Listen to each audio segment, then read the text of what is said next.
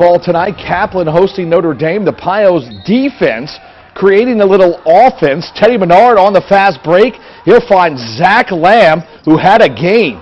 Makes the layup and gets laid out. Makes three the old-fashioned way. The hoop and the harm. How about Kaplan, though? Landon Stubblefield bruising down low. He makes the layup, but on this night, it belonged to our athlete of the week, Zach Lamb, exploding to the rack, lays it in, gets fouled. He scored 29 points, went 12 of 18 from the line, 18 foul shots, a Notre Dame record. Pios improved to 10-1 with a 54-39 win.